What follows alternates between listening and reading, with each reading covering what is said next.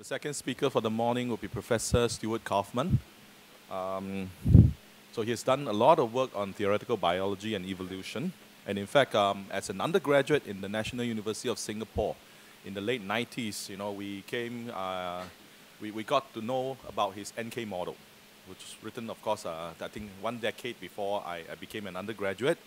We were very fascinated about how this simple model of Boolean variables could evolve and represent evolutionary biological complexity. And then after that, I kind of lost. I kind of went off in a different direction, doing condensed matter theory for my PhD.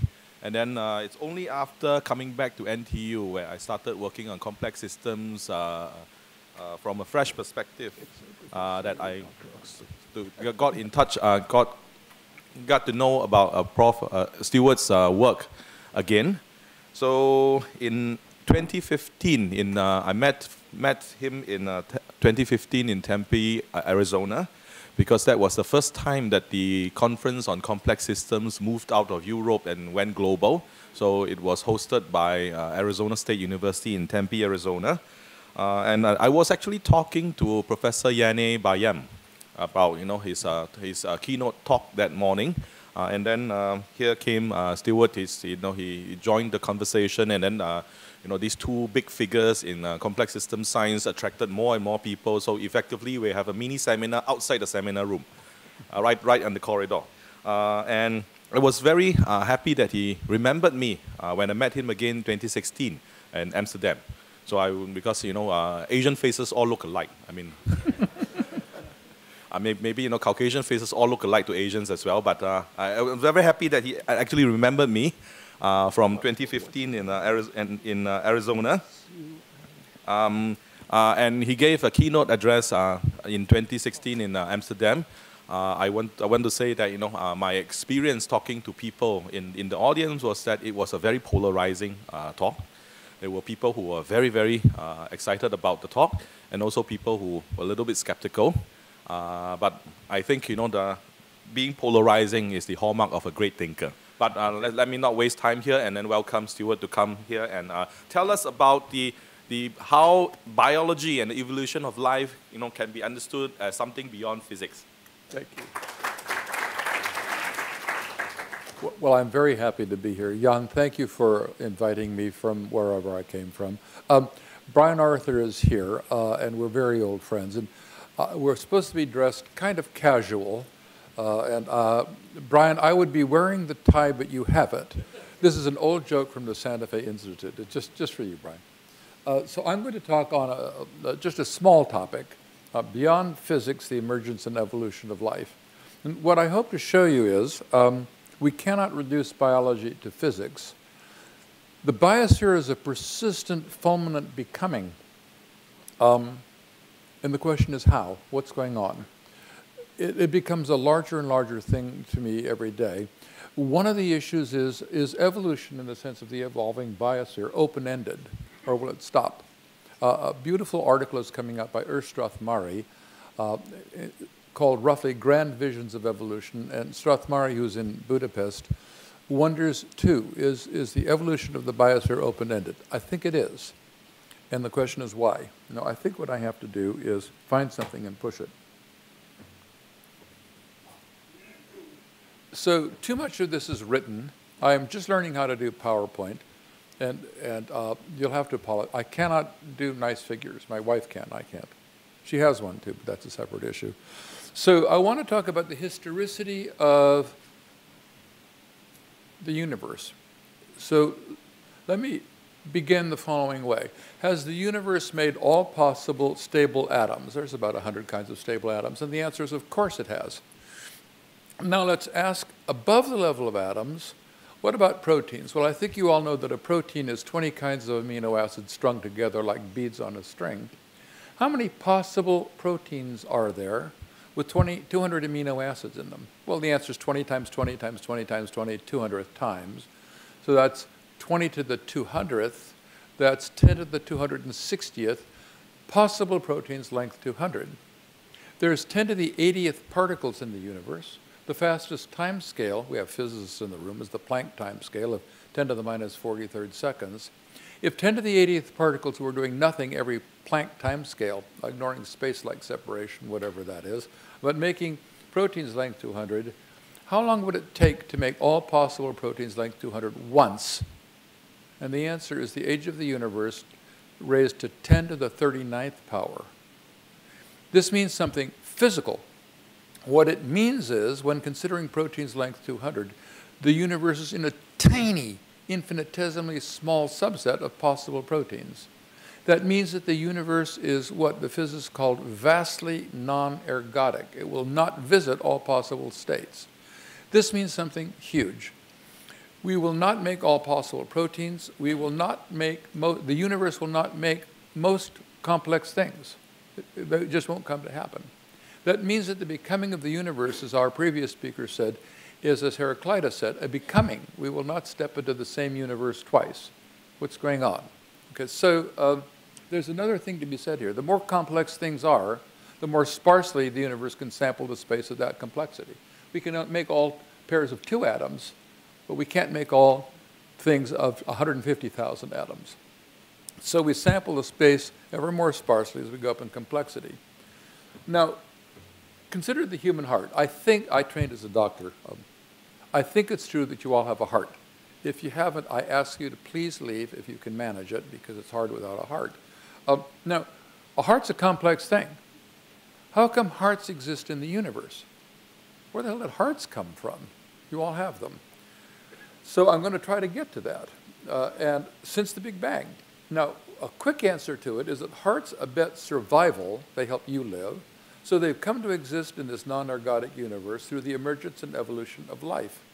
This becoming is a non-ergodic, hence historical process. It's an historical process. History enters when the space of the possible is vastly larger than what can happen. Now, I want to talk about one way to get to exist in the non-ergodic universe. There's a notion of a Kantian whole, named, of course, after Immanuel Kant, who's talking about organisms, and he says, an organized being, then, has the property that the parts exist for and by means of the whole. The parts exist for and by means of the whole, okay? Now, I'm going to be talking an awful lot about collectively autocatalytic sets and their Kantian wholes. They're a very simple example of it. Let me tell it to you, and then you're going to be seeing more of it than you want to see. A guy named Gonan Ashkenazi in the Ben Gurion, who we'll see in about 10 days, has one. He has a small protein is called a peptide. He has 9 peptides, each of which catalyzes. Catalysis means to speed up a reaction. Each peptide catalyzes the reaction, forming the next peptide around a cycle till the last peptide catalyzes the formation of the first. This is a Kantian whole. Each peptide gets to exist for and by means of the set of the 9 peptides, which collectively make one another. So we'll come back to this a lot. That's a Kantian whole. I'm going to be telling you that this, which I call, or is called, a collectively autocatalytic set, you are too. You make all your own parts. Okay, so we'll be talking a lot about that. If I can now press the right button. So I'm going to use the word function. In biology and in economics, we use function. The function of your heart is to pump blood. Now, the word function doesn't exist in physics. So let's look at this a little more carefully. You see, the function of your heart is to pump blood. I trained in medicine. It's also true that it makes heart sounds. I know you don't know that. You didn't train in medicine, but I did. But it also jiggles water in your pericardial sac. The function of your heart is to pump blood. It's the function by virtue of which it exists. It's not to jiggle water in your pericardial sac. This is already part of why we cannot reduce biology to physics. If function talk is okay, the function of a part is a subset of its causal consequences, pumping blood, not jiggling water. Why is that legitimate? In physics, there's only the causal consequences of things. In classical physics, quantum physics is more complex. So I've said it here, it's a subset of its parts. So for this collectively autocatalytic set of peptides, the function of peptide 1 is to catalyze the formation of peptide 2. It doesn't matter whether it jiggles the water in the Petri plate, right? We can justify function talk in a non-ergodic universe where a complex thing gets to exist because it makes itself, and the function of their parts is just to be a Kantian whole. Now, that says 2C. Functions are a legitimate category in the science, in historical becoming of this non-ergodic universe for biospheres. So I've already said 2D. 2E tells us where we're going to get. We will see in this presentation that what gets to exist in the non-ergodic universe above the level of atoms in the evolving biosphere includes ever new, unprestatable functions that abet the survival of the organisms having those functions, for example, eyes and sight, and it's going to follow that biology cannot again be reduced to physics, if I can get through the talk. Okay, so here's a collectively autocatalytic set, and I think that I can use this little pointer. There. So you're going to see this, I'm afraid, more than once. I want to thank, many years later, Don Farmer and Norm Packard at Los Alamos, who joined me in creating this. So here's what you're looking at. That is a, I better walk over here. This is AABAA. It's supposed to be a little teeny protein made of two. Can you hear me? Can you hear me all right? What? Give me the tie. Right. It's supposed to be a little protein made of two kinds of amino acids. So circles surround little molecules. Okay? There's AABAA, and there's BAABAB. Now, circles surround molecules. Dots represent reactions. So let's see if we can see. Oh, I wanted BAABB, and let me see. BAB.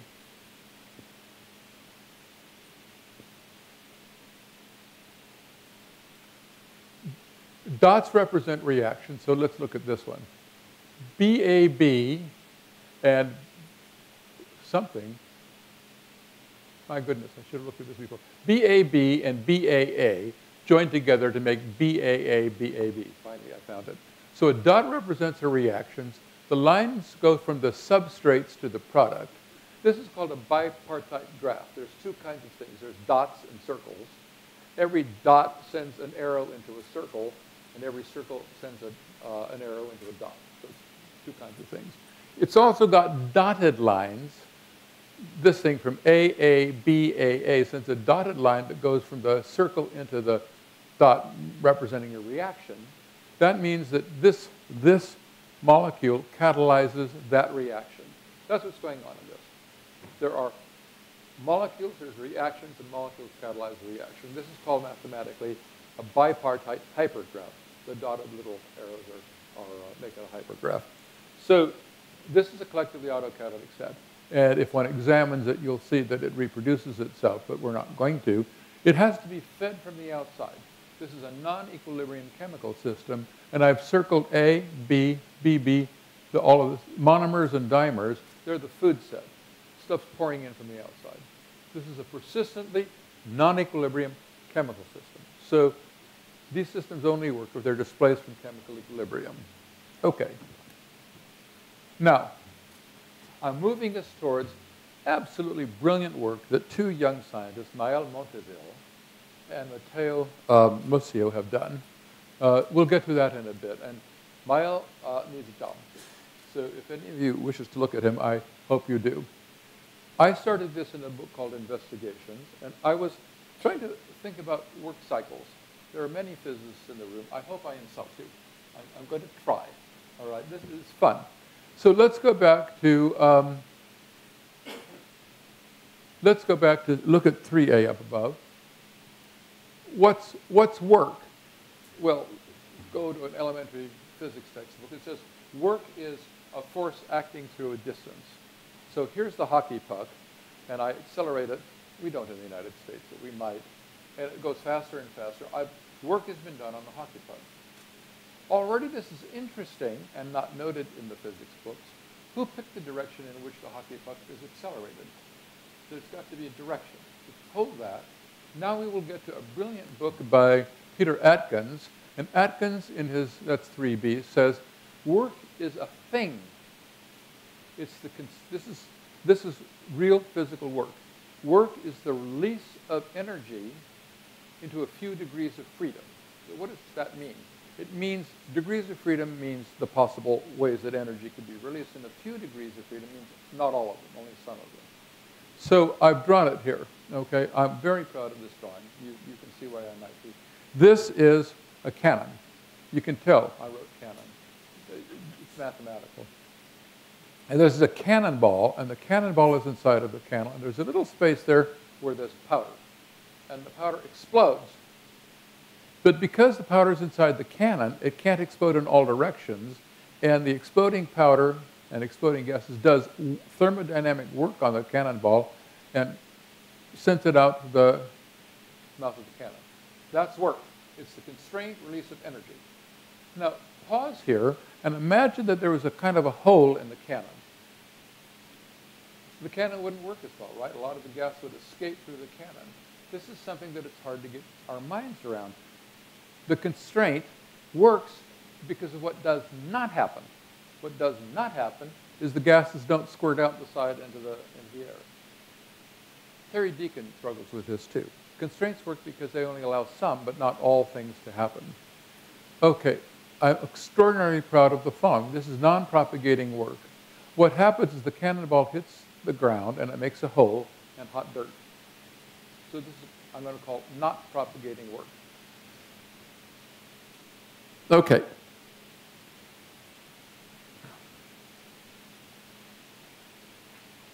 I'm now going to introduce some way of drawing this that I guess I worked on, and Mael and Mateo have done. So please just see this and understand it. I'm going to represent a non-equilibrium process. The gas exploding is a non-equilibrium exergonic process. So this is an exergonic process. Oh, doggone. This is an exergonic process. A is going to be, that's the powder exploding. A, that little at sign is because I did it on my computer. So that's a process. And C1 up above is a constraint. That's the cannon. And the cannon with that little blue arrow constrains the release of energy so that that process actually does work. It does work on the cannonball and thrusts it out the cannon. Everybody got it? It's a very abstract picture. I love it. So, but then I realized something some years ago. What do the physicists do with the cannon and the cannonball? There's physicists in the room. You guys put in fixed and moving boundary conditions, and then you solve for the work done. But I'm a biologist, and I know that the Big Bang happened, and I asked the following question. Where did the cannon come from since the Big Bang? That's a fair question. The answer is it took work to make the cannon. Yes? Cannons don't just happen. It took work to make the cannon. So that means something strange. It means that if you don't have constraints on the release of energy, you don't get work. But typically, if you don't have any work, you don't get constraints. Let me call that the constraint work cycle. It's not always true. You can have something like a bunch of lipids that fall to a low energy structure called a liposome. But it often takes work to make constraints, and it always takes constraints to make work. This is going to be pushing us along. So I'm going to call that the work constraint cycle. In investigations, I created something that, again, I'm extraordinarily proud of. So here it is. This is a cannon. Actually, it's the same cannon. And the cannon fires the same cannonball. But before I fired the cannonball, I went out and I dug a hole that's a well, and I erected a paddle wheel over it. You can tell it's a paddle wheel. It says paddle wheel. The cannonball hits the cannon, hits the paddle wheel and makes it spin. When it spins, I've tied a rope onto the onto the bucket, and the rope goes up to the bucket, and it winds the bucket up to the top of the paddle wheel, spills the water over into a funnel, which goes down, and opens the flap valve, and it waters my bean field. When I did this, the Milagro Bean Field Award in Santa Fe was very popular, and this is Kauffman's bean field. It's in Santa Fe. Well, this is what I'm calling propagating work. What's the difference between this and the one before? A lot of macroscopic things happen in the world, right? Well, let's look at the constraints. The cannon's a constraint on the release of energy. The firing of that powder is exergonic. It does work on the cannonball, which comes out and hits the paddle wheel. and it makes the paddle wheel spin. Well, it's doing work on the paddle wheel. Is that the constrained release of energy? Of course it is. You see, the paddle wheel spins around the axle of the paddle. That constrains the release of energy. Having done that, that does work on the rope and pulls it up and dumps it over into the funnel that then comes down and does actual work on the flat valve to open it and waters my bean field. And the plants grow, which is part of what I want to get to. So that's propagating work. Every machine does propagating work. An automobile does propagating work. The gas explodes and the wheels turn. There's a bunch of stuff in between called rods and pistons and crankshafts and gears and escapements and so on that make it all go around. Everything we design like that does propagating work. We just don't call it that. Now, I'm going to use the following way of noting it that Mael and Mateo have. So that's a non-equilibrium process that's constrained by a constraint. That's the exploding powder doing work on the cannonball because of the constraint due to the cannon. So that's constraint one. Then the cannonball hits the paddle wheel and makes it spin. Is the paddle wheel spinning, and the constraint is the axle in the paddle wheel. This is so strange. We're not used to thinking about this, but it's right. Okay, so the way I'm going to show propagating work is this. Notice that the constraints are there from the beginning. In the watering the bean field example, I constructed all of the constraints on the release of energy. But could work, once done, construct a constraint? Sure, why not? So let's look down here. Here's same thing, but this end turns out to be the construction of constraint. In the case that you just saw, the water, instead of pouring into the funnel, hits the side of the hill, flows down the hill, erodes a groove in the hill, and that groove in the hill, that little valley, replaces the tube that I had, and now the water can flow down to my bean field without going through the tube. Work was just done to construct a constraint. The constraint is, in fact, the little gully that's running down to my bean field. Work can be done to construct constraints. Now I'm going to tell you Mael and Mateo's idea, and I keep waiting for people to say, that's fantastic, and nobody does. They will be listening. Please say fantastic. Please. Okay. I'm in love with this. So I got almost to this in investigations. I said somehow life is doing propagating work that is somehow self-constructing. That was 20 years ago. A year ago, Mael and Mateo said it. And here it is. It's exactly what we saw before.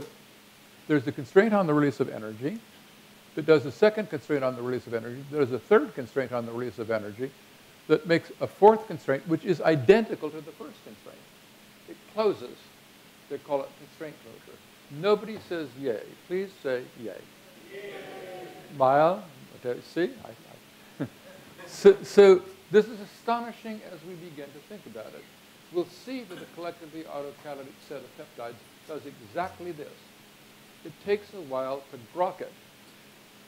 So let me back up for a moment. In physics, Newton told us, I have these differential equations that give the forces between the balls in his laws. And you know you need the initial and the boundary conditions. Newton never tells you where the boundary conditions come from. We stick them in, okay? What is the canon? It's a boundary condition. The constraint literally is a boundary condition, right? We're talking about a system that harnesses its own boundary conditions to non-equilibrium processes that construct the very same set of boundary conditions. This is a machine that constructs itself.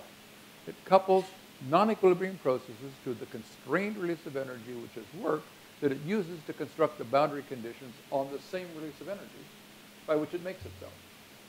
I think they've done something absolutely magnificent.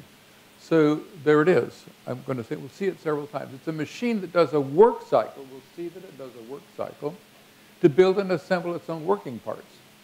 Cars don't do this. Cars do propagating work and go down the road. They do not build themselves. At this point, think about the fact that whether we're in Singapore or in the redwoods of Northern California, trees construct themselves. a seed is planted, and some years later, there's this thing going up in the air. It literally built itself. How did that happen? This is how it happened. Trees build themselves. You built yourself from a fertilized egg. You literally physically constructed yourself. You might not have been aware of it, but you did. So that's what's going on here. That's what these guys have found. Now, so I'm going to say this several ways. Life is fundamentally, I can come back over here now. Life is fundamentally a new linking of non-equilibrium processes and constraints on the release of energy in such processes into a few degrees of freedom that thus is thermodynamic work. But stunningly, the work done in one such non-equilibrium process, as its energy is released, can construct constraints on the release of energy in further non-equilibrium processes. In reproducing cells, systems such as cells, this is a closure, and it's achieved linking these non-equilibrium processes and constraint construction into an organization of process that closes on itself. So the non-equilibrium work done by the constraint release of energy constructs the same constraints in a thermodynamic work cycle. I'm going to just say that. Okay, then go on to the next slide.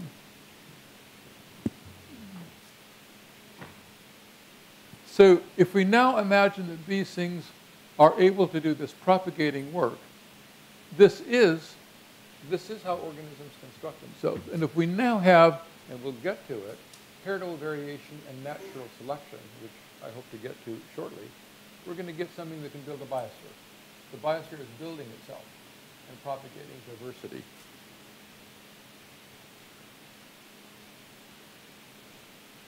So I realized something strange when I was thinking about this. 200 years ago, people talked about vitalism. It was a vital force. It was some exogenous magic force inside of living things. Nobody knew what it was. This is what it is. It's a coupling of constraint construction, constraints on the release of energy that does work to construct the same constraints. This is vitalism, okay? Or, as a matter of fact, this is the life force. This is the life force that puzzled the ancients. That's it, okay? So I'm going to say it again. The ancients dismissed the idea of vitalism, but it's precisely what we've just said. Now, so far I've shown you one that exists. Mael and Matteo showed us one. Fine, but how did they come into existence since the Big Bang? Nobody was there. It was exactly as you said, George. There was nobody around. So how did it happen? And I'm now going to show you at least one view of how life started. This is the problem of the origin of life. So I'm going to tell you about a model that, in fact, I invented a long time ago, and a lot of work has been done on it, and I've already shown it to you. So let me sort of say it in words. I'm going to model a molecule as a binary string of A's and B's. I'm going to model reactions by letting binary strings glue together end to end, a ligation reaction, or break apart, a cleavage reaction. So I'm going to show this as a reaction graph. It's going to show what you've already seen, circles around molecules, arrows going into little dots that represent reactions, and going on to products. So it's a bipartite graph. And then I'm going to assign what molecule catalyzes what reaction at random. So I did this many, many years ago, 1971, and it's called the binary polymer model. And what happens is, and I can get this idea, well, I'll show it to you in a better way. So I'm going to show you that the emergence of, have I gone ahead?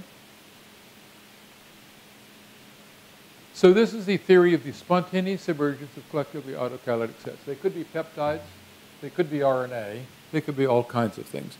To my astonishment, they perform work cycles and they achieve constraint closure.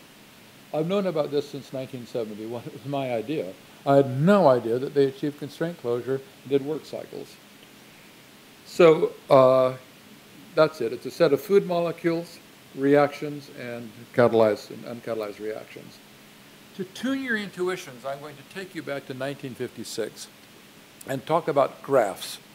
So this is the evolution of a graph by Erdős and Régnier, 1956. Just look at the picture on the bottom.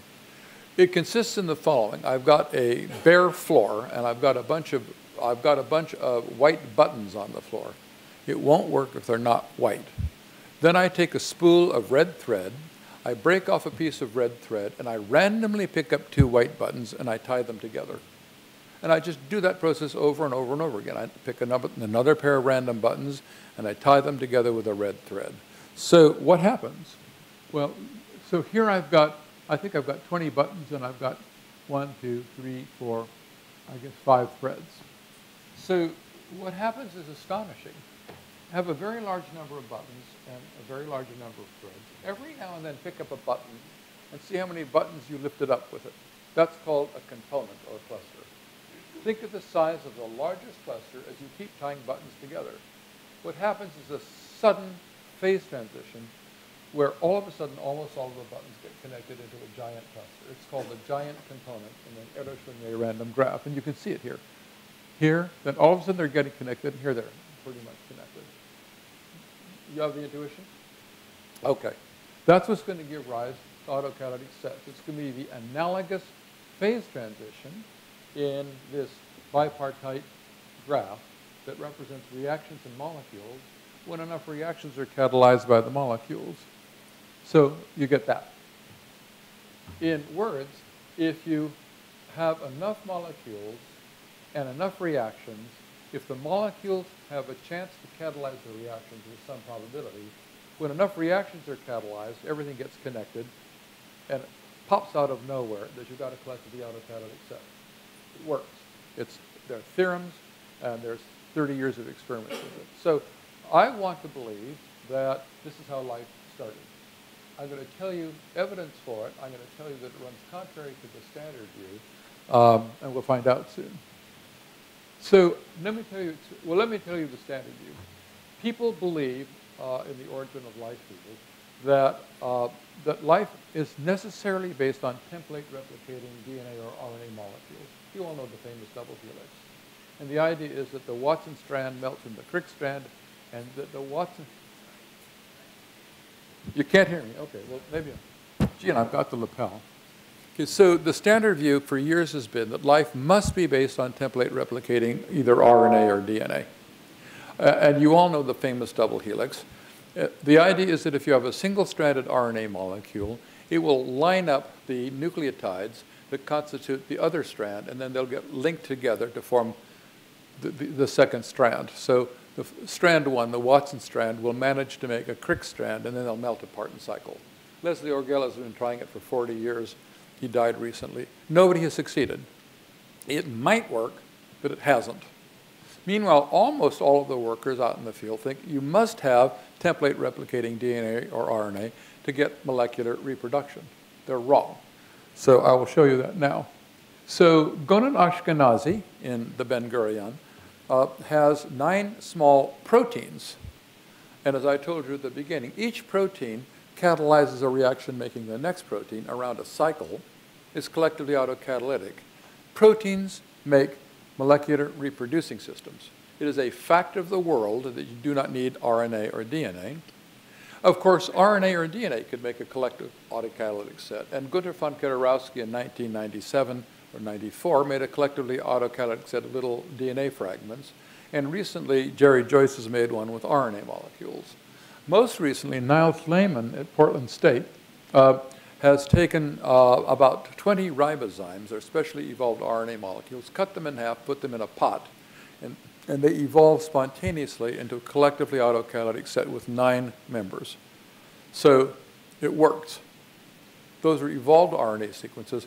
At the moment, Niles Lehmann is trying to do it with random RNA sequences. We'll see if it works or not, I hope. Now I want to show you the crux thing in 4C. Gonan's set achieves exactly Mael and Matteo's constraint closure. So again, I want to go through this slowly. Ashkenazi's set has 9 peptides. They're linked cyclically. The 9 peptides are linked. Each catalyzes, let's do this slowly. Peptide 1 catalyzes the reaction, forming a second copy of peptide 2.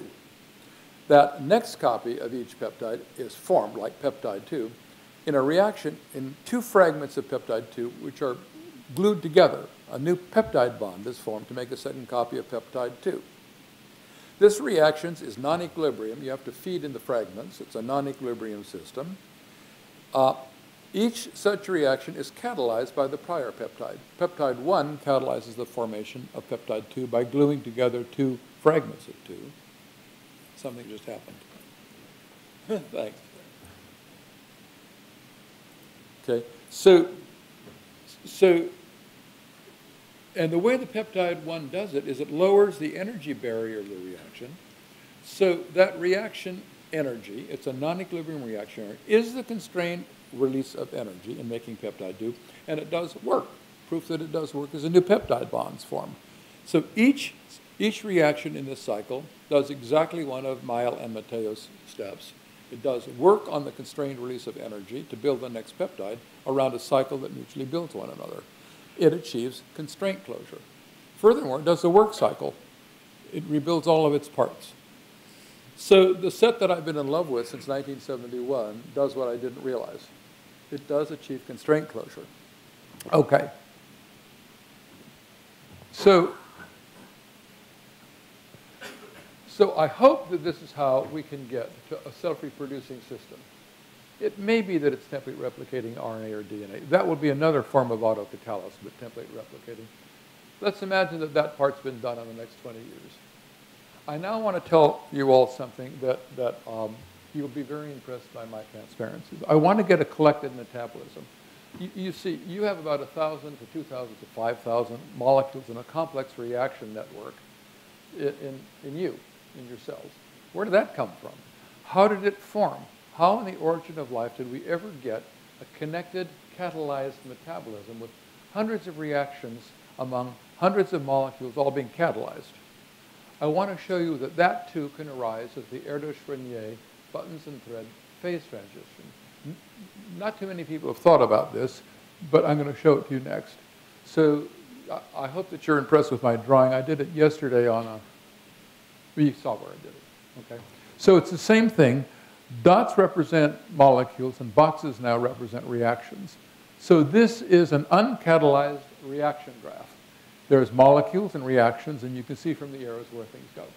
Everybody, I think I like my informal drawing. Now imagine that you can reach in and magically catalyze reactions. If you catalyze a reaction, change the white box to red and color the arrows coming into and out of it red. So let's watch. So here's a little bit later. Somehow reactions are getting catalyzed. I haven't showed you or told you how. So that reaction has turned red, and this one has turned red, and that's turned red. Notice they're not connected to one another, right? It's just like the button and thread thing. What if more reactions are catalyzed and more of these black lines turn red? They're going to get connected. It's going to be the same phase transition fundamentally, and here it is. They've all gotten connected. And I've drawn the catalyst. That's a catalyst, that's a catalyst, that's a catalyst, that's a catalyst, okay? So it's the start of this bipartite hypergraph. I assume you all see the transition that just happened. In short, if we take enough molecules undergoing enough reactions, so this is a complex graph, and somehow we catalyze enough reactions, we'll get a catalyzed reaction, connected catalyzed reaction subgraph. That's this red subgraph. That's a connected metabolism. How can we do it experimentally? Well, there's something called monoclonal antibodies. They can catalyze reactions. You could take 100 million catalytic monoclonal antibodies and throw them in a pot of chemicals and see if you get this. This is a doable experiment. Furthermore, it's testable. Suppose this is the case, and you label some atoms in these molecules. For example, with some sort of carbon-13 rather than carbon-12. This is doable. And then you ask later, does carbon-13 show up over here? You trace the flow through the network without necessarily having to take it apart. These are doable experiments also. Okay, now I'm going to jump to protocell. So this is Kauffman's imagination. I don't think it's incredibly far off. So here we have my autocatalytic set. Imagine that there's an autocatalytic set of peptides, and the proteins, or RNA, but let it be proteins in the autocatalytic set, can also catalyze reactions in the chemical reaction graph. So these little red lines are now somebody in the autocatalytic set catalyzes that reaction, another one catalyzes that reaction, and so on. So there's a connected metabolism. Now what we want is that the connected metabolism helps the autocatalytic set. And so I've drawn little yellow arrows imagining that that molecule is helpful for the autocatalytic set and so on. And so the two are helping one another. And in particular, I'm going to tell you about liposomes in a minute. I want this system to make little lipids. So I'm imagining that the connected metabolism can make lipids. That's not very implausible. Chemistry fact, take lipids and put them in water. They form a bilipid layer, and the bilipid layer forms hollow vesicles called liposomes. And people who think about the origin of life want to think that protocells were made by a bounding membrane, which is a liposome. Your cells are made out of bilipid layers too. So this is utterly plausible. If you have this, and then we need some way for the food to get in, so food has to come across the boundary. We've now gotten a boundary enclosing the autocatalytic set with a connected metabolism. This system, in principle, can grow, it can bud, and it can have a reproducing metabolism and a reproducing autocatalytic set inside. Roberto Serra has shown that if you can achieve that, they will synchronize their divisions. So this is on the pathway to getting a protocell.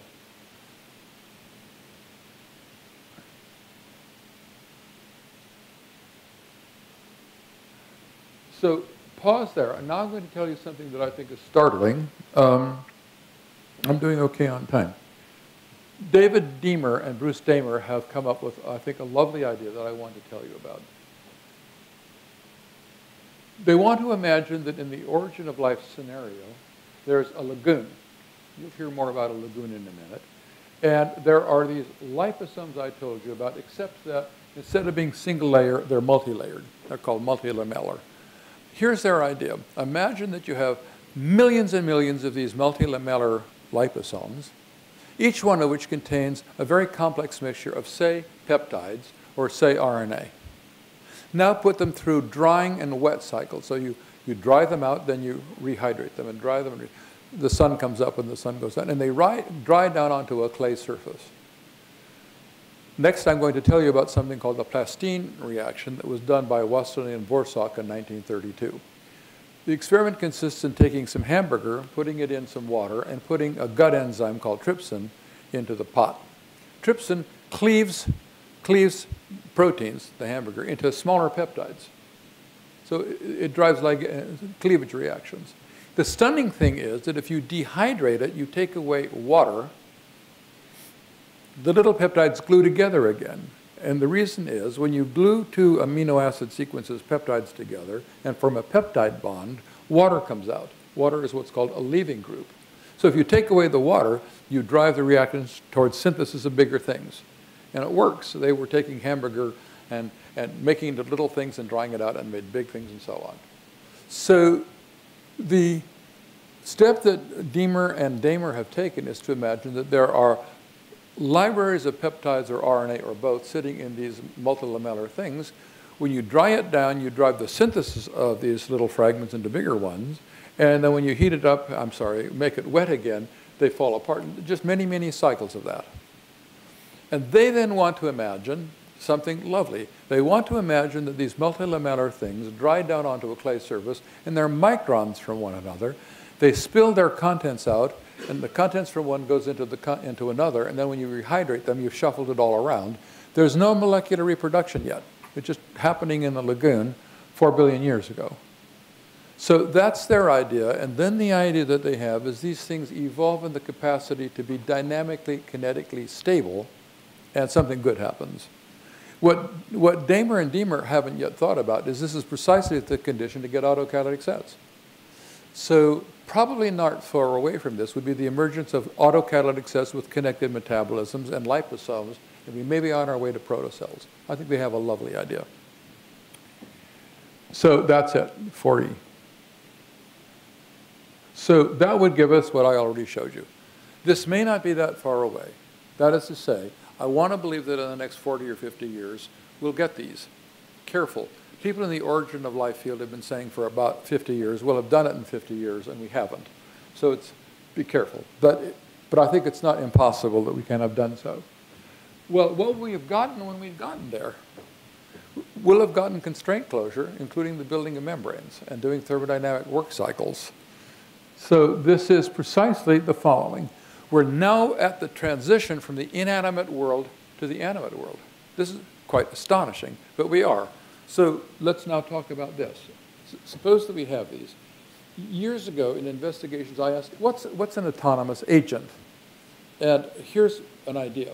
It's a system that can reproduce itself and do at least one thermodynamic work cycle. Well, these systems can. So they're what I wanted to call autonomous agents. That's Ashkenazi's 9-peptide set. If you put it in a liposome, it's a protocell, it's already a molecular agent. Stronger, imagine that we have a protocell, our molecular autonomous agent, and it can sense its world. It can sense that there's glucose out there or oxygen or whatever. It can evaluate it as yuck or yum for me and make a choice and then act reliably in its world. So Phil Clayton and I looked at that in 2002, and Catherine Peel, my wife, has thought about that too. That's obviously highly selectively advantageous. Once you're in a world, it's great to sense what's out there and be able to evolve to do something with it. Finally, what if we can get it to move? Well, just one idea is the following. Suppose you have this liposome. Many of you will know about a sol-gel transformation. Jello is gel, and you can melt Jello. If you have something that can form a gel, you go through a wet-dry cycle. When a region in the cell dries out, it'll form a gel. It can excrete water into a sol phase. It can drive that, for example, by making the polymers that form the gel adhere to one another better electrostatically, or a chemosmotic pump. And it now could be something like an amoeba that can crawl around by making little pseudopodia. But we don't have that. It's not impossible. Suppose we've got that. Then it's reproducing. It's doing a thermodynamic work cycle. It has a metabolism. It can sense its world, and it can move. Not incredibly far away. We have self-moving, possibly. This is, for Plato and the ancients, self-moving is a sign of the soul. It was. So we have a vital living force in Plato's soul. This is the transition from the inanimate to the animate world. It may not be exactly like this, but it's not very far from being like this. So this is the becoming of the animate world in evolution. I now have time because, oh gosh, I've got 20 minutes. These things can now evolve. So I have to imagine heritable variation. But I don't have to imagine it. So let me tell you some work that Strathmore drove. If you take a collectively autocatalytic set in a mathematical model, it's made up of what are called irreducible autocatalytic sets. It's a collection of all of these.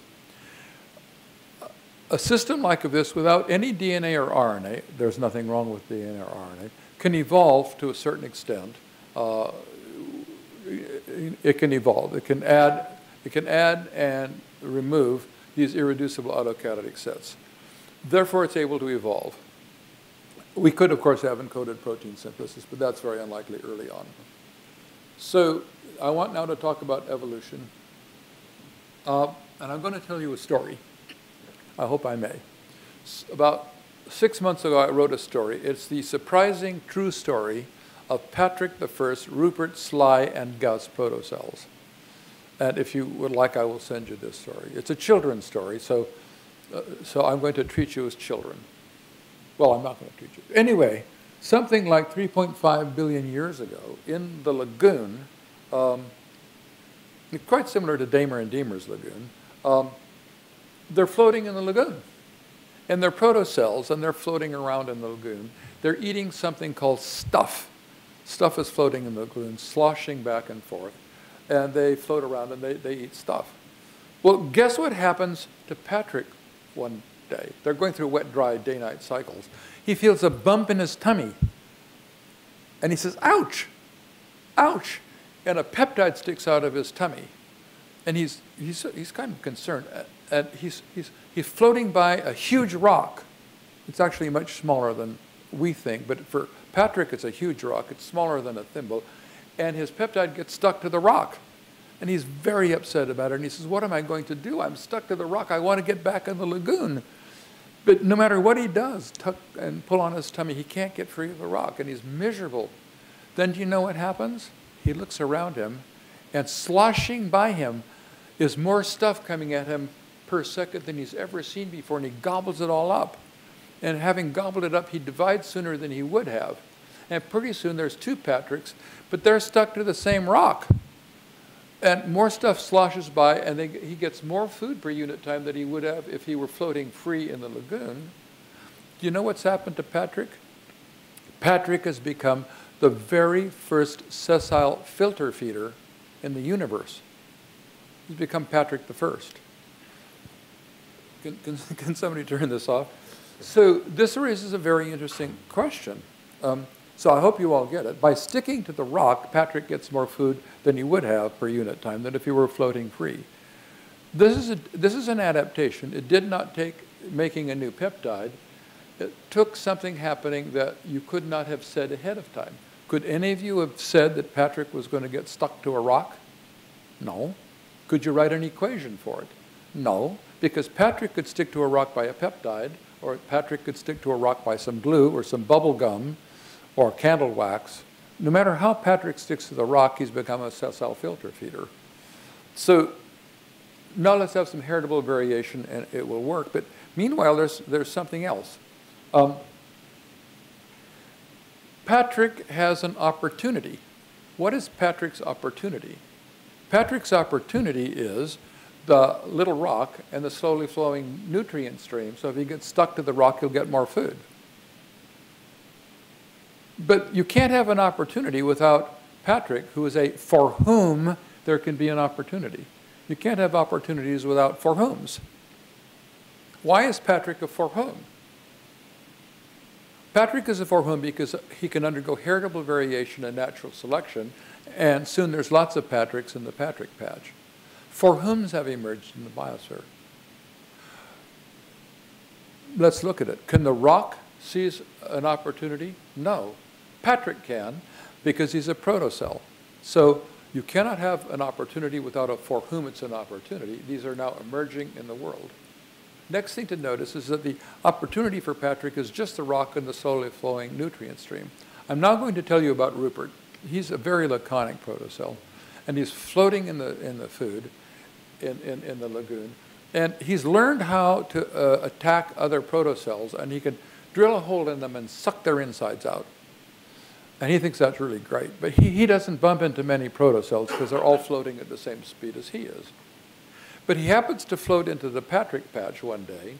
He's miserable about it. But he happens to attack a Patrick 7,484. He pokes a hole in Patrick 7,484. Patrick 7,484 goes, "Gah!" And Rupert says, "Cool." Rupert has become Rupert Raptor Protocell, and he's famous in the entire lagoon for this. He's become the first predator in the universe.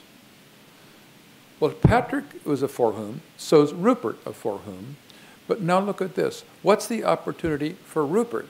Patrick is part of the opportunity for Rupert, right? Patrick, by existing, creates a niche by which Rupert gets to come into existence in the non-ergodic universe that I won't tell you about Sly and Gus, but they do the same thing. So this is going to be astonishing because you see, Patrick, Rupert, Gus, and Sly have context-dependent information about one another created by their own becoming and making a living with one another. This information increases in diversities as more species come to exist. So these are going to bring forth funny consequences and concepts. Such evolving forms have the astonishing property that each such life form, by coming into existence, often constitutes a new context that affords opportunities that do not cause, but enable further life forms or species to come into existence. For example, Patrick constitutes an empty niche into which Rupert can become. But did Patrick cause Rupert to become Rupert the Raptor? No, he enabled it. He made it possible. So the concept of enablement and enabling constraints comes into existence in the universe, at least here. The next astonishing thing is the following. Each species that comes into existence creates more niches, creates niches that didn't exist before, in which more creatures can come into existence. So what's going on is that species create opportunities for further species to emerge. In turn, this creates yet more contexts. The biosphere explodes in diversity. the propagating organization of process that we were talking about 20 minutes ago blossoms into the diversity of the biosphere in which we make livings with one another. We're making livings with one another too. We're catching dinner this way. This is a very strange way to catch dinner. You used to have to go out and catch rabbits. Now we can catch rabbits sitting here talking to one another. Something's happened. It's the same thing. Now, I've already told you this part, the function of a part. So turn to 8A.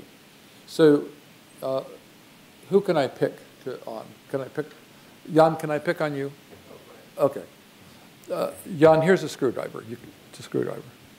I'm going to ask the whole room. Tell me all the uses of a screwdriver, please, Jan. Yes, you can screw in a screw. What else? Yeah?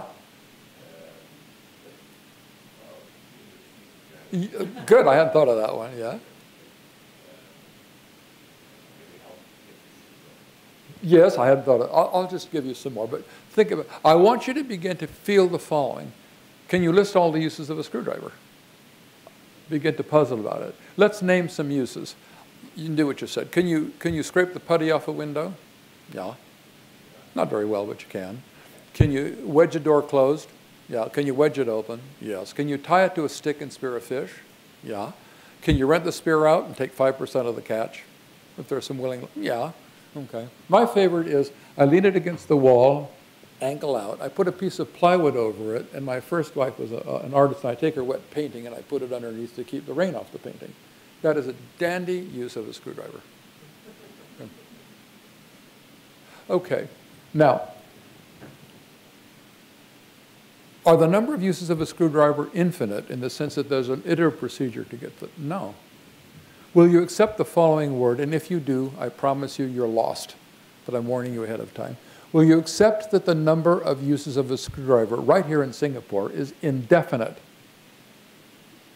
Okay? Will you accept it's indefinite? You're ruined. Okay? That ballast of forethought. Now, I'm going to remind you of 4 kinds of scales. There's a nominal scale, it's just our names. There's no ordering relationship in a nominal scale. Then there's x is greater than y is greater than z, therefore it's transitive, x is greater than z. Then there's a thermometer, and 1 degree is the same distance from 2 degrees as 2 degrees is from 3 degrees, but 0 means nothing. That's an interval scale. Then there's a ratio scale. 2 meters is twice 1 meter. What kind of a scale are the uses of screwdrivers? It's just a nominal scale. Do we agree? Theorem. There is no rule-following procedure. There's no algorithm that can compute all the uses of a screwdriver or the next use of a screwdriver. It's non-algorithmic. There's no algorithm for it. We do it all the time, by the way. It's part of why I think the human mind is not algorithmic. Now, I want to get to the following. I'm missing part of my argument. All that has to happen in evolution is the following. Suppose I've got a bacterium. This is not on the slide. I've got a bacterium evolving in some funny environment. Suppose that there's a molecular screwdriver, and I say this very carefully, that finds a use that enhances the fitness of the bacterium. And there's heritable variation. That new use of that molecular screwdriver will come into existence in the biosphere, and with it a new function will come into existence, right? That's exactly what happened to Patrick when he stuck to the rock. That's a new function. His peptide attached to a rock. That's a function in the biosphere. We now get to something astonishing. You cannot say it ahead of time. You cannot pre-state it. This is not deterministic chaos. You can't even state ahead of time. And let me linger over this for a moment since I have a bit more time than I thought. Consider flipping a coin 1,000 times and asking, will it come up heads 523 times? Can we calculate that? Yeah, you just, to use Brian's phrase, you wheel up the binomial theorem. I love your phrase, wheel up, Brian. And you calculate the probability of coming up heads, whatever it is. It's something like, whatever it is, 0.42. And then you can even test if it's true by doing it lots of times. So you don't know what will happen, but you can do what we just said precisely because you knew all the possible outcomes, all heads, all tails, all 2 to the 1,000th, right? you knew the sample, you knew the sample space of the process. So you can define a probability measure on that space. We just did. Now let's talk about the new use of the screwdriver in the bacteria that's evolving. It's going into what I want to call the adjacent possible of the biosphere. Something new is becoming. You do not know the sample space of the process of going into this becoming adjacent possible. The same thing will be true for the evolving economy that Brian and I like to think about. You can assign no probability measure whatsoever for it. None. There's no probability. You don't know the sample space of the process. So in this case, you see, not only do you not know what will happen, you don't even know what can happen. What I just told you is true all the time in the evolving economy, in the evolving biosphere, in the evolving propagating organization, a process that we're talking about. We do not know ahead of time what can happen. We don't know what can happen. That means that our passion since the Enlightenment of reason sometimes fails us. We can't calculate what we do not know can happen. This is the becoming of the economy. Nobody knew what was going to come 100 years ago, and it's come, like Google and Facebook. Oh, now the next thing I've gotten to is the following. And I started on this about last May. I was thinking about the screwdriver, and I was thinking, gee, there's not many uses for a screwdriver in space with a dying hand. There's a lot of uses in Singapore for a screwdriver, yes? Somehow the uses of a screwdriver depend on the context of what's around it. So does the economy as it grows. But Patrick and Rupert and Sly are precisely that context becoming. The biosphere as it becomes creates more context in which more things can become. We have no language for this yet.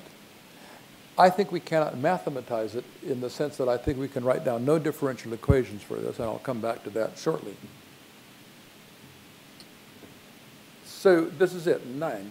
The increasing diversity of Patrick's and Rupert's and later organisms creates more niches. Filling these niches by new unprestatable organisms create yet further new contexts and niches. The total system explodes in a self-amplifying way into the very exploding adjacent possible it itself creates. Evolution is creating its own possibilities for becoming. Do I have time to tell you this? Let me just see where we are. Yeah, let me tell you this. There's something called Darwinian pre-adaptations. So Darwin said the function of your heart is to pump blood. But he said in a funny environment, a causal consequence of the heart of no selective value might be of selective value in another environment. This is going to be the screwdriver. So, for example, having heart sounds might be advantageous if you could detect earthquakes. So I'm going to give you one example of a Darwinian pre-adaptation. They're all over technological evolution. They're all over biological evolution. Some fish have something called a swim bladder. The ratio of air and water in the swim bladder tunes neutral buoyancy in the water column. Here's how they arose. There are fish with lungs. Water got into the lungs of some lungfish, and it's now poised to evolve into a swim bladder. And it did. Okay, so did a new function come to exist? Yeah, neutral buoyancy in the water column. We've already been that. That's a new use of the screwdriver that you could not restate. Question. Once there's a fish with a swim bladder, might it be the case that a bacterial species or a worm species might evolve to live in the swim bladder? It's a new adjacent possible empty niche, right? Well, yes. Do we agree? Here's what blew me away when I realized it. Do we think to anthropomorphize selection that selection struggled to craft a functioning swim bladder? Yeah, it didn't struggle, but selection had something to do with why there are functioning swim bladders. Do you think that selection struggled to make the swim bladder such that it would constitute a new empty niche into which a worm could evolve to live? No, right? Selection didn't try to make a new empty niche. That means that evolution without selection achieving it is crafting its own possibilities into which it becomes. It's building its own possibilities into which it becomes, and not even selection is doing that. The economy is doing the same thing. This is Brian's field, but if you think about it, once there's a personal computer, in its adjacent possible is something called word processing, and Microsoft comes to exist. Did word processing, I'm sorry, I'm saying that, did the personal computer cause word processing. No, it enabled it, just like the swim bladder enables the fish to come, the worm to come live in it. Once there's word processing, that enabled sharing files, and file sharing came into existence. Once there was file sharing, scheduling, this came into existence. Once there was file sharing, was the World Wide Web in the adjacent possible? Yes. Did file sharing cause the World Wide Web? No, but then the World Wide Web came along. Once there's the World Wide Web, was it possible to sell things on the web? Yes, and eBay came into existence. Then there was content on the web, and that enabled browsers like Google to come into existence. It's the same explosion. In our case, presumably, human consciousness has something to do with it. It doesn't, presumably, for the biosphere. We need not talk about it for the biosphere. That is to say, the incredible diversity and increasing diversity of proto-organisms or organisms creates more niches, which increases the diversity of contexts, which increases the diversity of uses, which in turn increases the ease of finding new ways to make a living in the new adjacent possible but empty niches. The filling of these niches by new unprestatable organisms creates yet further new contexts, and it explodes. Okay, so can biology be reduced to physics? No. First of all, physics cannot discriminate functions as subset of causal consequences. Yet the reason in biology that such functions exist in the universe, hearts for example, is precisely that they abet the propagation and selection of living organisms of which they're parts. Parts exist in the non-ergodic universe above the level of atoms because they're selected for the function of pumping blood. We cannot deduce ab initio 3.7 billion years ago that hearts are going to emerge. They get to exist above the level of atoms because they help you live. The vastly diversifying set of life forms make niches for one another as the forms or species proliferate into their adjacent possible of the evolving biosphere to yield the millions of now existent species in our known biosphere, let alone economy, which has gone from 10,000 goods to billions. Why? It's the same explosion. We have no theory for it either. So the next thing to tell you is that functions are part of the phase space of biological evolution. I'll finish in 2 minutes. Functions are part of the phase space of biological evolution. The function of your heart is to pump blood. That's why it exists in the universe. But if they're part of the phase space of biological evolution, we cannot pre-state the ever-changing phase space of biological evolution. This is something I did with Maël Monteville and Giuseppe Longo in 2011 or 12. This means the following. Unlike physics, we can write no equation whatsoever, no equations of motion for the emergence. Therefore, we can't integrate those equations. We don't have any equations of motion whatsoever for the becoming of the biosphere. None. For the specific becoming of the biosphere. Therefore, we can't integrate these equations. Therefore, we do not have any entailing laws. There's no entailing laws whatsoever for what's outside the door in the biosphere. None. In Newton, you have entailing laws. In quantum mechanics, you have entailing laws. There's no entailing laws at all for your becoming in the past 3 billion years. So there's no laws for our biosphere. Since the biosphere, since the highly complex biosphere evolving as part of the universe, reduction is, which is the dream of a final theory that entails all that comes to exist, it's just false. It's beautiful in physics. It does not work. We are attacking reductionism at its guts. Nevertheless, you can get to Saturn using Newton. So we have to think, when can we have law and when not, and why? And I don't think we know the answer to that yet. So I'm going to end by saying this. We can hope for statistical laws. Stefan Turner is in the audience, and he's an example of this. So I want to tell you about some beautiful work Strogatz and Leto have done. They made a modified, so I'm turning from this. In a way, what I've given you is the conclusion. The becoming of the biosphere is this exploding diversity of animate life in unforeseeable ways, creating niches for one another that can't be said, and creates its own amplifying diversity of niches. Can we hope for laws? I think we can hope for statistical laws. One example that, in fact, Stefan Turner, who's in this room, did years ago, if you look at the number of species per genus and genera per family, it turns out to be a power law. Stefan has made a model that does that. It doesn't say who's what. It doesn't say which species in which genus. It just gives you the statistical distribution. Beautiful paper by Strogatz and Leto models this adjacent possible, the unprestatable adjacent possible. Some of you know the Polya urn model. You have a pot filled with white and black little balls. You pick out a white ball, they're 50-50. If you pick out a white ball, you put it back and put in an extra white ball. If you pick out a black ball, you put it back and put in an extra black ball. And the question is that I learned from Brian years ago, in the long term, what's the ratio of black to white? And it turns out to be anything between 0 and 1. So what Strogatz and Leto have done, they've modified that. So when you pick out a black ball, you might put in a new color. That's the adjacent possible.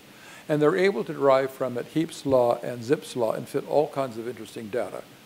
They don't tell you which, they just get the statistical distribution. Can we hope for statistical laws? I think so.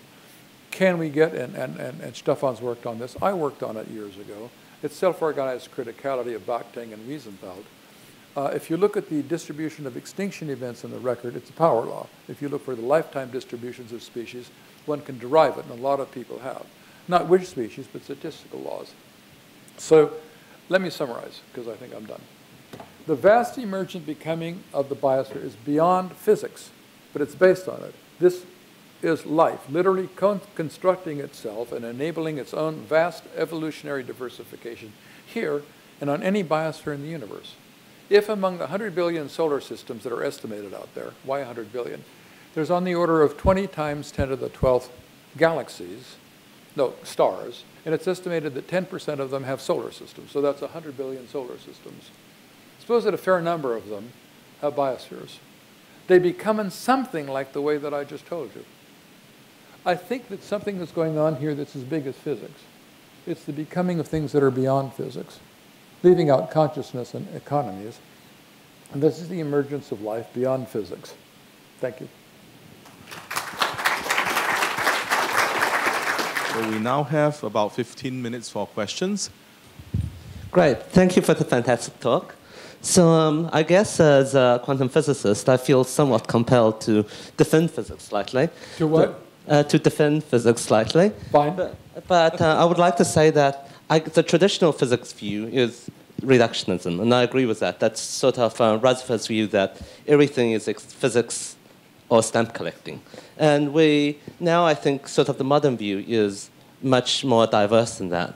And in particular, sort of one of the physical examples of emergence that you mentioned here is that you can show that if you had a lattice of Ising lattice, so just a bunch of spins all interacting with each other, we know all the laws of how these spins interact. Can you speak a little bit slower Sure. for a mere English speaker? No worries. Okay. So if you had a lattice of spin systems. So I have an Ising lattice. Mm-hmm. Yeah. Okay. And we know all of the interactions of each site on the lattice with its neighbor. Then one can show that most of the macroscopic properties of this lattice is still formally uncomputable. So you can form microscopic interactions, which you can show there is no algorithm to compute its macroscopic, say, magnetism, or any other macroscopic property you want, say the average two-point correlation function between different lattice sites. So we see this example. So I think this is becoming more accepted in the physics community now, that we certainly cannot derive sort of these macroscopic laws, such as you say, sort of these new possibilities directly from microscopic principles. So can I make sure that I've understood you? So I've got an Ising model as a square lattice, and it's got spins on it, and they're coupled to one another, and they do all sorts of things like flip and give you magnetism. What's uncomputable, Mira? So if you imagine that this Ising lattice is infinite. Correct question. Is it formally undecidable? Formally undecidable. So according to the Turing sense of the word. Okay, so I've got your point.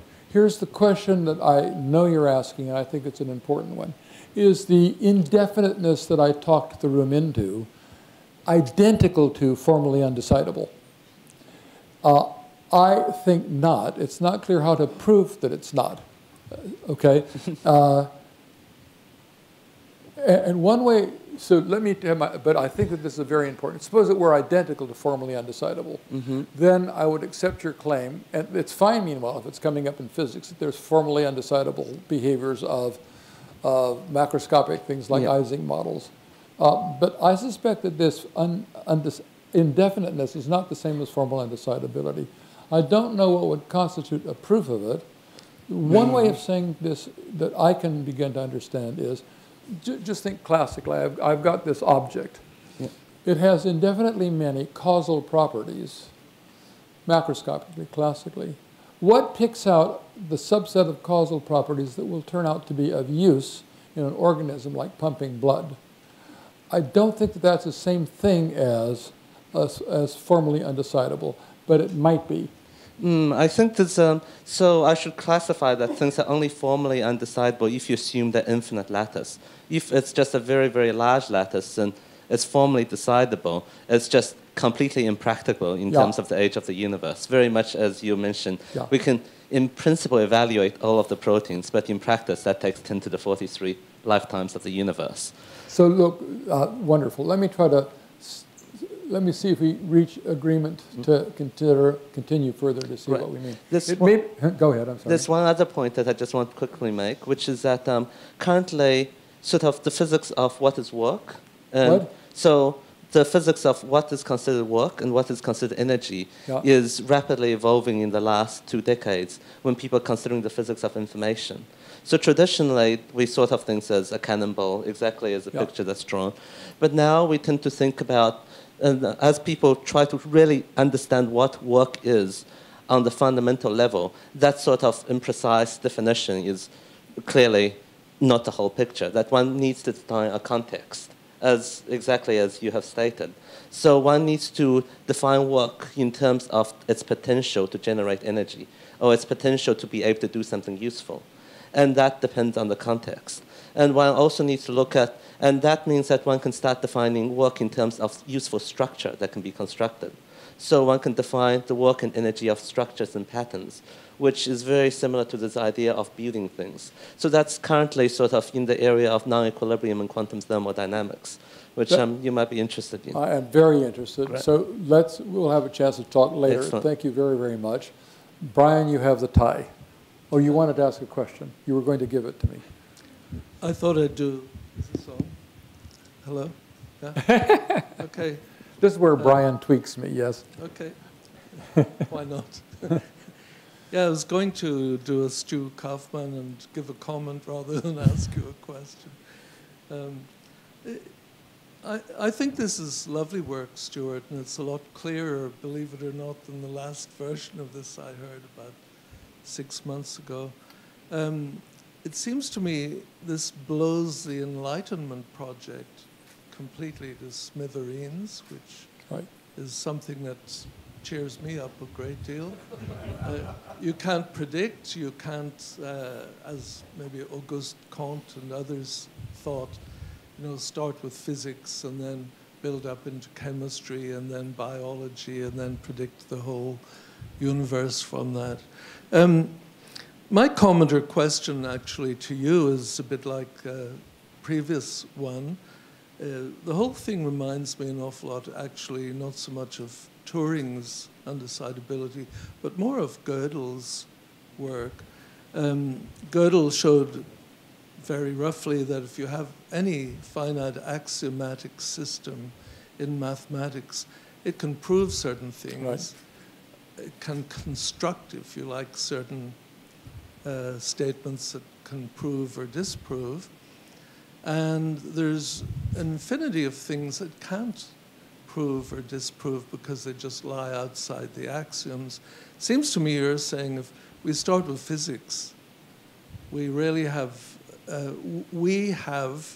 as a system that goes far beyond what these axioms or what we take for granted in physics can possibly cover, because there's so many new screwdriver uses that are not contained in the axioms.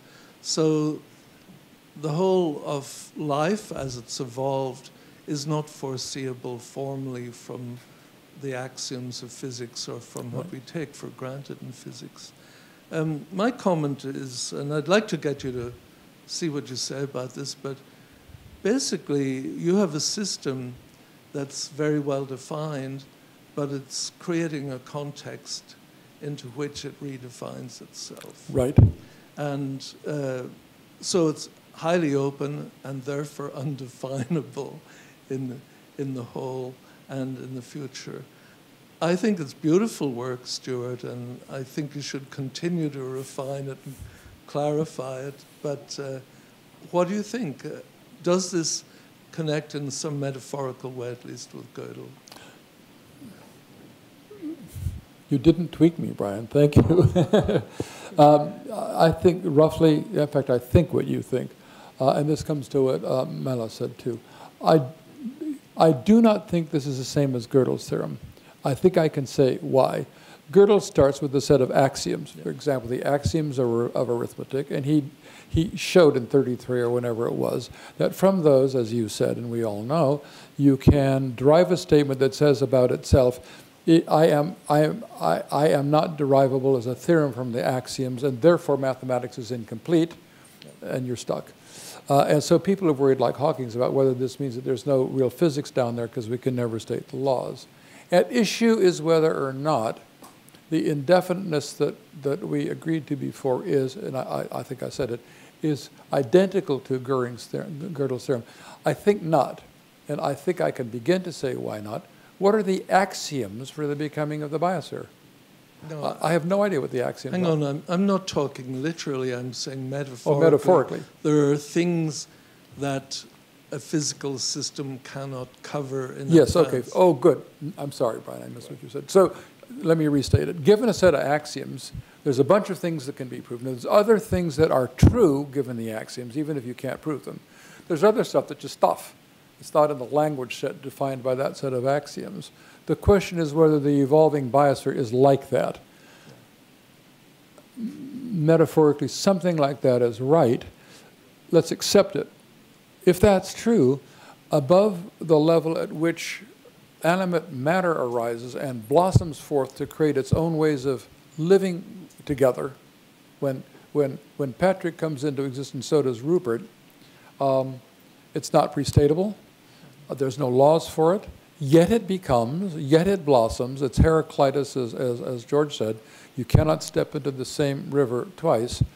It is a becoming that may be present on 10 to the 11th or 10 to the 12th planetary systems. We don't know. It's, in a funny sense, it's as big as physics. And we don't know what we're talking about. I'm just astonished by it. Maybe bigger. Maybe bigger, good. Okay, Stu, just a very quick question. You say, okay, I can live with the fact that it's not physics that we're talking about here.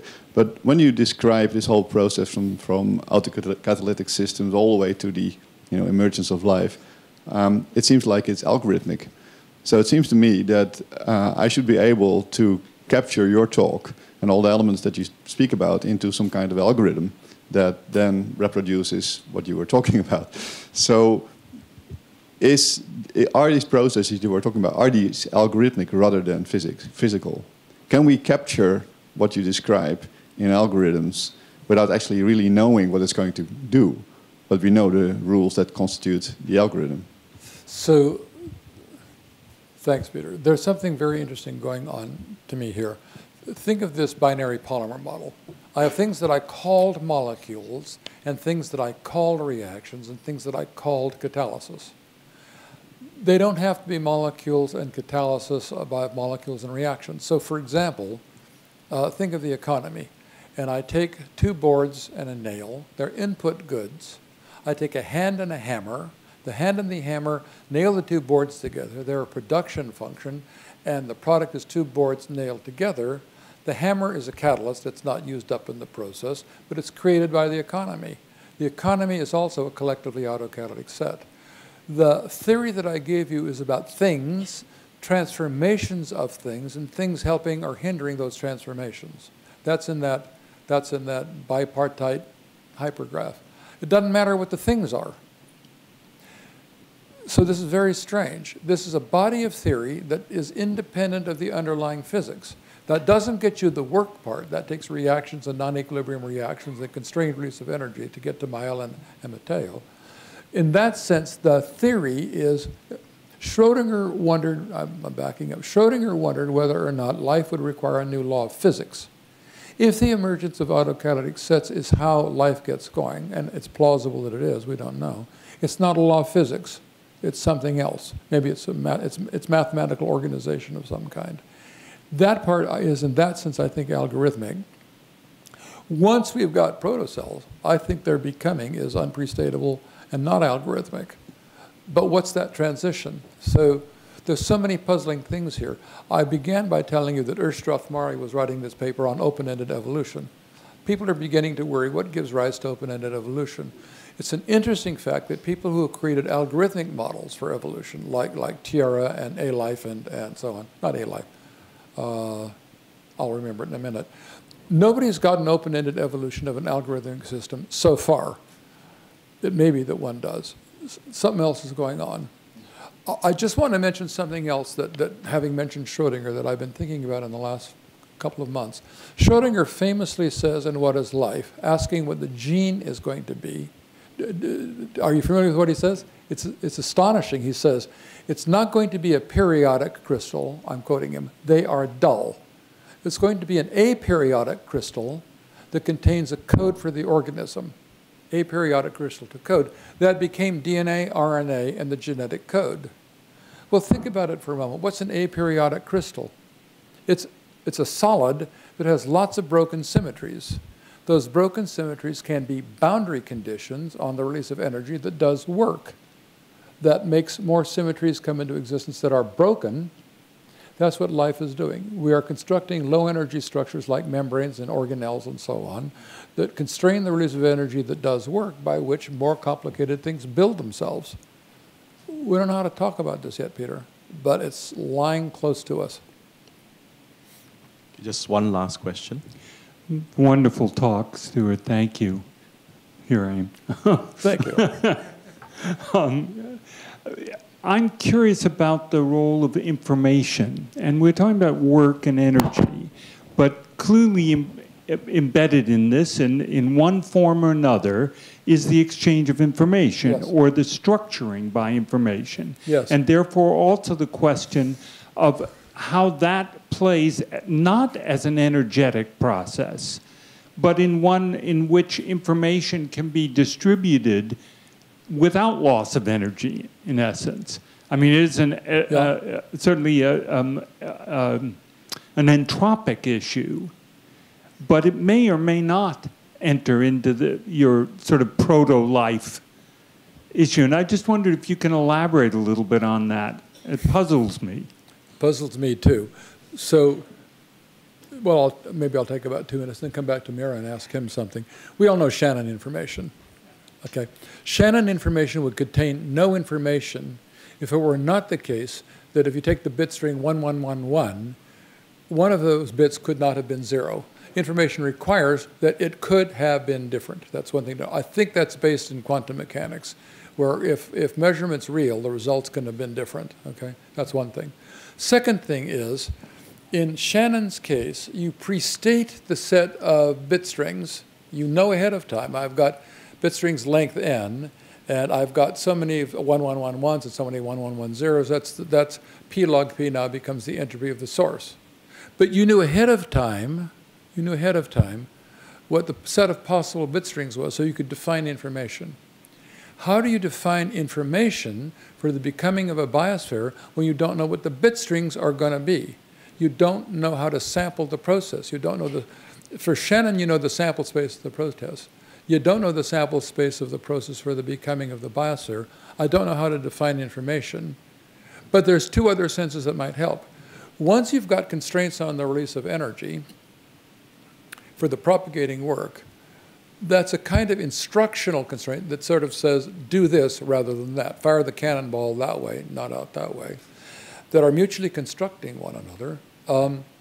There's a kind of a sense of information in that it's a direction of the release of energy, a constraint on it, comes to be established. The second thing that I am thinking about, and I invite you to think about too, when Rupert and Patrick and Sly, who doesn't know that his name is pejorative, and Gus come into existence, they make their livings with one another. Somehow they have information around and about one another. It's some kind of context-dependent getting on with it that it seems that we don't know how to talk about, And as it proliferates and there's more species, there's more ways to get on with one another and make a living. And it's the same thing in the economy. Nobody made livings selling things on the internet 1,000 years ago. We do now. There's something in this. I don't know what it is, but you can feel it. Yeah, we don't have time for more questions, so let's thank Stuart again. Thank you all. Yeah, and as a token of appreciation, I'm told by Jan to give this thumbs up to Stuart and have a picture taken. Thank you. Thank you.